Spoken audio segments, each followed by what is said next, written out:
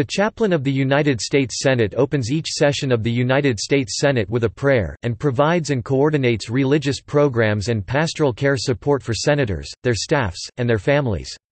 The chaplain is appointed by a majority vote of the members of the Senate on a resolution nominating an individual for the position. The three most recent nominations have been submitted based on a bipartisan search committee, although that procedure is not required. Chaplains are elected as individuals and not as representatives of any religious community, body, or organization. As of 2017, all Senate chaplains have belonged to various denominations of Christianity, though there are no restrictions against members of any religion or faith group. Guest chaplains, recommended by senators to deliver the session's opening prayer in place of the Senate chaplain, have represented all the world's major religious faiths. The current chaplain, Barry C. Black, a retired Navy Rear Admiral and former Chief of Navy Chaplains, is the first African American and the first Seventh-day Adventist to hold the position.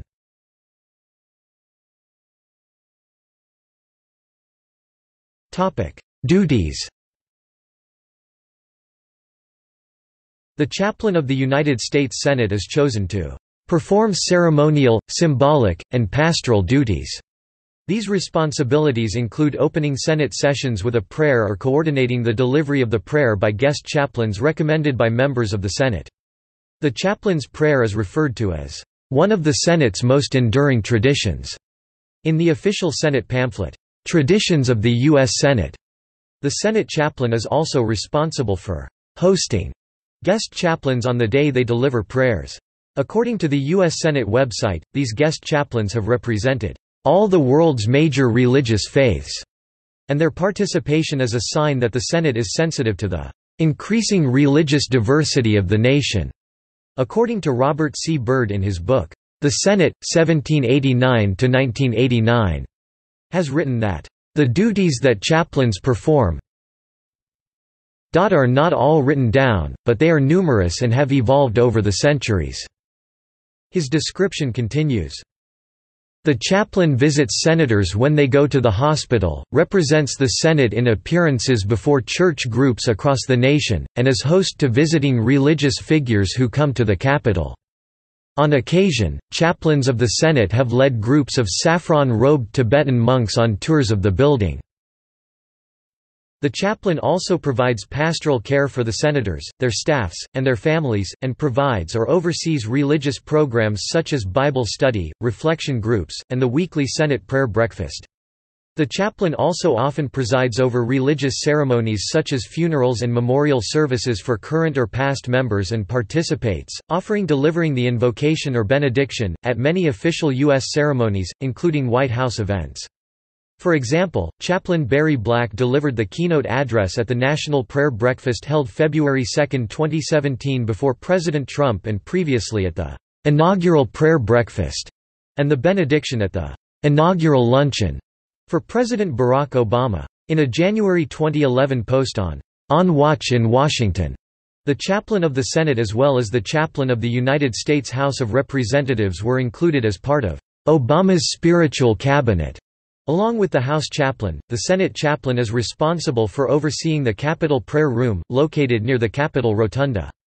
Dedicated in 1955, there are no worship services held in the room, nor is it normally open to the public. Instead, as described by Sam Rayburn during the room's dedication, it is a place for members who want to be alone with their God. The Senate chaplain has a staff that includes a chief of staff, director of communications, and executive assistant, and works with a volunteer liaison in each Senate office. While the annual salary for the first Senate chaplains was $500, the salary is now set as a Level 4 position in the executive schedule, which is $155,500 in 2011. The total annual budget for the office, including salaries and expenses, is $415,000 as of 2011. Guest chaplains have been selected to deliver occasional prayers to open Senate sessions for many decades.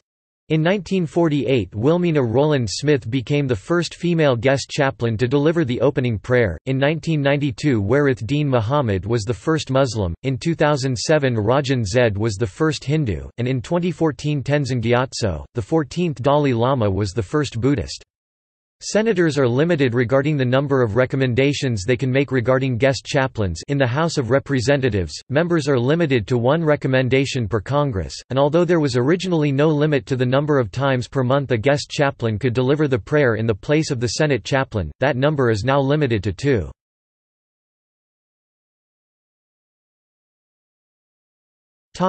Opening prayer. The inclusion of a prayer before the opening of each session of both the House and the Senate traces its origins back to the days of the Continental Congress, and the official recommendation of Benjamin Franklin, June 28, 1787. I have lived, sir, a long time, and the longer I live, the more convincing proofs I see of this truth, that God governs in the affairs of men. And if a sparrow cannot fall to the ground without his notice, is it probable that an empire can rise without his aid? We have been assured, sir, in the sacred writings, that, except the Lord build the house they labor in vain that build it. I firmly believe this, and I also believe that without his concurring aid we shall succeed in this political building no better than the builders of Babel.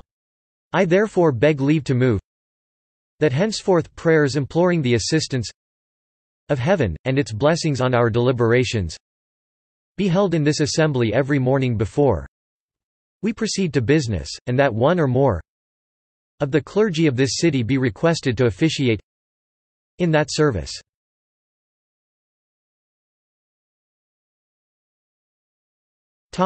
History. Shortly after the Senate first convened in April 1789 in New York City, one of its first orders of business was to convene a committee to recommend a chaplain, selecting the Right Reverend Samuel Provoost, Episcopal Bishop of New York. When the Senate moved to Philadelphia the next year, the Right Reverend William White, that city's Episcopal bishop, was selected.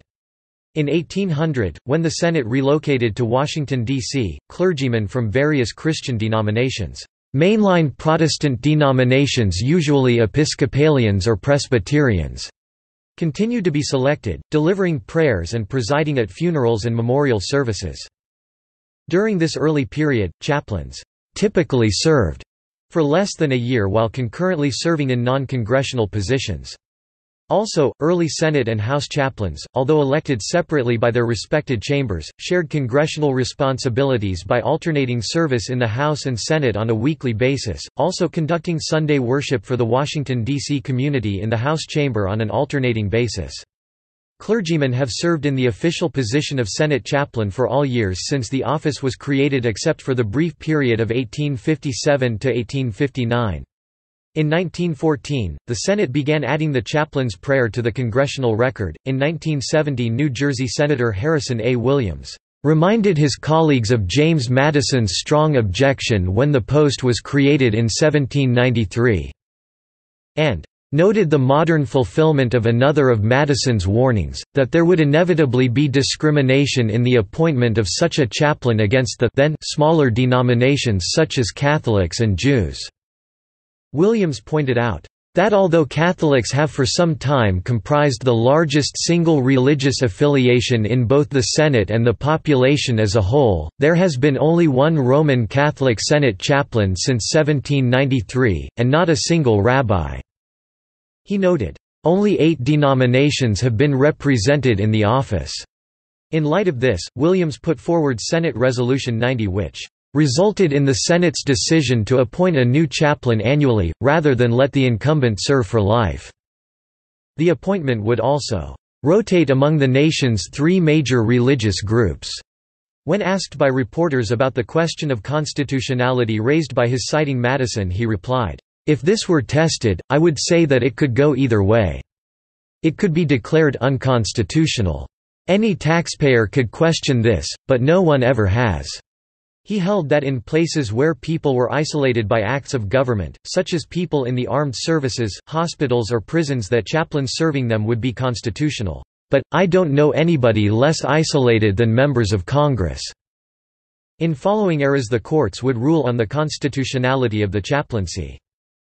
The chaplain of the United States Senate became a full-time position in the middle of the 20th century. According to a Senate Historical Office review of the records concerning guest chaplains, it was in 1965 that James Kirkland became the first African American to open the Senate with prayer. In 1971, Wilhelmina Rowland became the first woman to do so. Wallace Muhammad was the first Muslim to do so in 1992, and Rajan Zed was the first Hindu to say the opening prayer for the Senate in 2007. Tenzin Gyatso, the 14th Dalai Lama, became the first Buddhist to lead the Senate in prayer, and as of 2014 was the highest religious official to do so.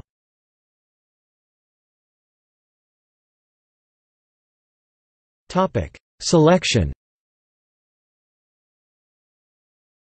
Unlike the chaplain of the United States House of Representatives, who must be elected to a two-year term at the beginning of each Congress, the Senate chaplain, like other Senate officers, does not have to be re-elected. Both the House and Senate chaplains are elected as individuals, not as representatives of any religious body or denominational entity. When a vacancy occurs, the Senate chooses a new chaplain through a vote on the adoption of a resolution. According to a 2011 Congressional Research Service congressional report, the three most recent Senate candidates for chaplain have been nominated by a bipartisan search committee that examined possible applicants. This method has not always been Senate practice and may differ from any future nomination. Ultimately, it is the leadership of the Senate that can decide on what names can be put forth as nominations. The report also notes that the post of chaplain to the Senate has generally not been subject to party considerations. Constitutionality. The question of the constitutionality of the position of the Senate chaplain, as well as that of the House chaplain, and at times, that of military chaplains as well, has been a subject of study and debate over the centuries. Opponents have argued that it violates the separation of church and state, and proponents have argued, among other factors, that the same early legislators who wrote the United States Constitution and its Bill of Rights, from which the position of non-establishment and church and state separation is derived, were the same ones who approved and appointed the chaplains. President James Madison was an example of a leader who ultimately came to think that the positions of Senate and House chaplains could not be constitutionally supported, although whether he always held this view and to what extent he believed it at various times during his life is a subject of debate. However, it is clear from his detached memoranda writings during his retirement that he had come to believe the positions could not be justified. Is the appointment of chaplains to the two houses of Congress consistent with the Constitution, and with the pure principle of religious freedom? In strictness, the answer on both points must be in the negative. The Constitution of the U.S. forbids everything like an establishment of a national religion. The law appointing chaplains establishes a religious worship for the national representatives, to be performed by ministers of religion, elected by a majority of them, and these are to be paid out of the national taxes. Does not this involve the principle of a national establishment, applicable to a provision for a religious worship for the constituent as well as of the representative body, approved by the majority, and conducted by ministers of religion paid by the entire nation? The establishment of the chaplainship to Congress is a palpable violation of equal rights, as well as of constitutional principles. The tenets of the chaplains elected by the majority shut the door of worship against the members whose creeds and consciences forbid a participation in that of the majority. To say nothing of other sects, this is the case with that of Roman Catholics and Quakers, who have always had members in one or both of the legislative branches. Could a Catholic clergyman ever hope to be appointed a chaplain? To say that his religious principles are obnoxious or that his sect is small, is to lift the evil at once and exhibit in its naked deformity the doctrine that religious truth is to be tested by numbers, or that the major sects have a right to govern the minor. The constitutionality question has been examined in a number of court cases. According to House and Senate Chaplains, an overview, an official 2011 CR's report created by the Congressional Research Service for members and committees of Congress, the constitutionality of legislative chaplains was upheld in 1983 by the Supreme Court, Marsh v.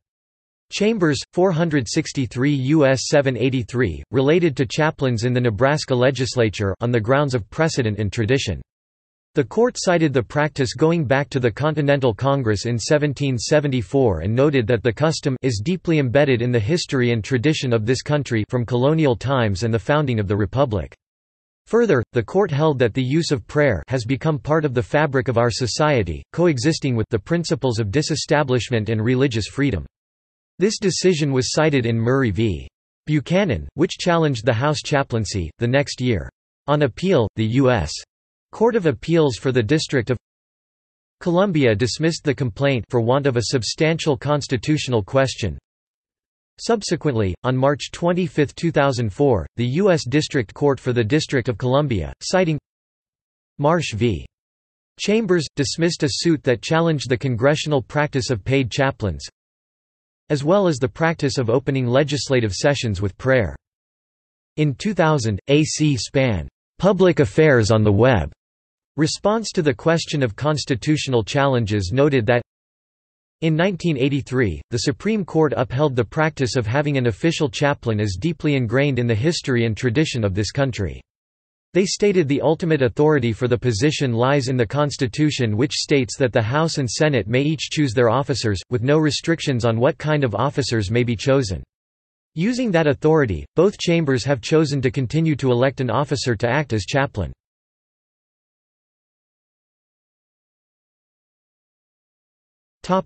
Controversies.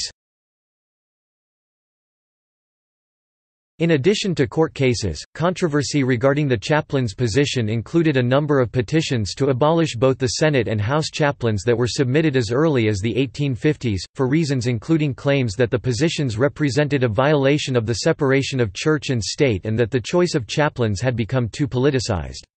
From 1855 to 1861, the election of chaplains for the House, and from 1857 to 1859, the election of chaplains for the Senate were suspended, with local clergy invited to serve on a voluntary basis, instead. However, as a result of the difficulty in obtaining volunteer chaplains, and the opportunity for volunteer chaplains to get to know their flock, Congress returned to the practice of selecting official chaplains for both the House and the Senate. There have also been occasions when actions or decisions of individuals serving in the position have created controversy. For example, in 2007, Senate chaplain Barry C. Black canceled his scheduled appearance at the Evangelical Conference, Reclaiming America for Christ. According to news reports, Black reconsidered his appearance after Americans United for Separation of Church and State objected. Black announced he had reconsidered his participation because it would not be appropriate considering the Senate chaplains' historic tradition of being nonpolitical, nonpartisan, nonsectarian. Black said that he had received a very generic invitation to speak, and felt that the information about the event had been incomplete. In 1984, Dr. Paul Kurtz, a professor of philosophy and advocate of secular humanism, sued the government in a case that reached the United States Supreme Court for the right to offer comments in place of the prayer that would normally be delivered by the Senate chaplain or guest chaplain.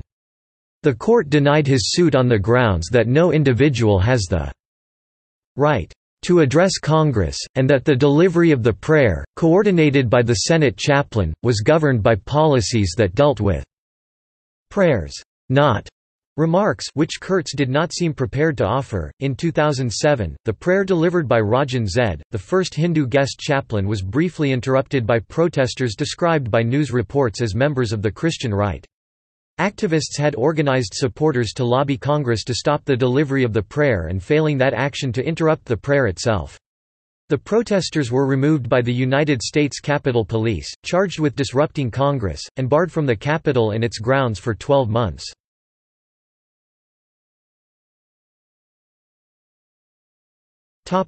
Current chaplain. The current chaplain, the 62nd chaplain of the United States Senate, Barry C. Black, is the first African American and the first Seventh-day Adventist to serve in the position.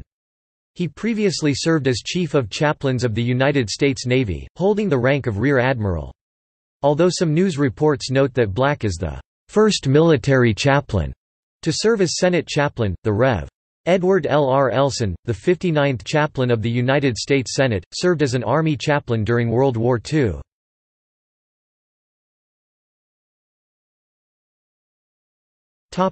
List of Senate chaplains. The website for the U.S. Senate includes the following list of past and present Senate chaplains.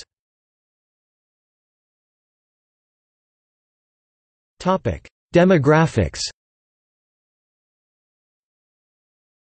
The U.S. Senate website focusing on the history of Senate chaplains includes the following information on the religious backgrounds of past and current Senate chaplains. Of these, 3 of the Episcopalians served 2 terms, 3 of the Methodists served twice and 1 thrice, and 1 each of the Presbyterians and Baptists served twice.